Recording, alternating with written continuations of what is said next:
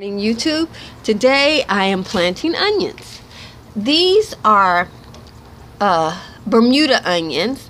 They grow good in short days. So I got this from the grocery store, from Walmart actually, and I'm going to show you how I plant them.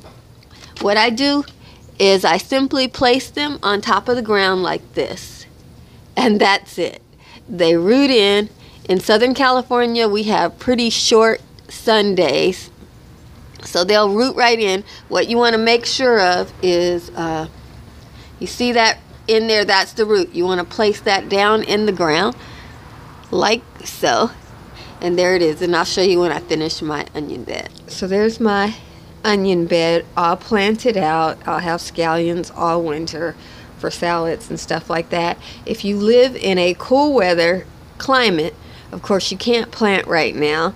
And when you do plant your onions, you would probably need to bury them so that it would insulate them from the early cool climates that you might have. But since I live in a subtropical climate, this gives me the best chance of success in planting onion sets.